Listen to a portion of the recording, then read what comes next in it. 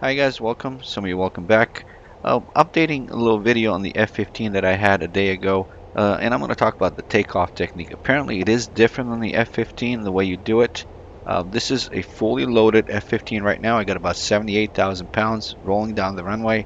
And what you want to do is you want to leave the stick neutral until that rotation time. At the rotation time, you want to pitch it up just slightly a little bit, and then trim it down and keep it right there, and it takes off.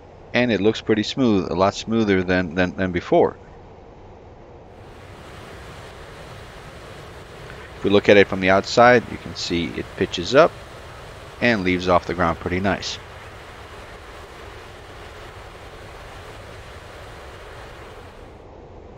Same thing, this is about 60,000 pound, about combat takeoff. Again, we're going to wait until we speed up, get to that rotation speed, just a slight pitch up until nose goes up, and then just kind of trim it down twice, keep it there, let it lift off, and that's it. So the takeoff technique on the F-15 is a little bit different, obviously, than all other planes. Thanks to those guys who helped me out in discovering this technique and doing it correctly. So until next time, thanks for watching, and I'll see you guys soon.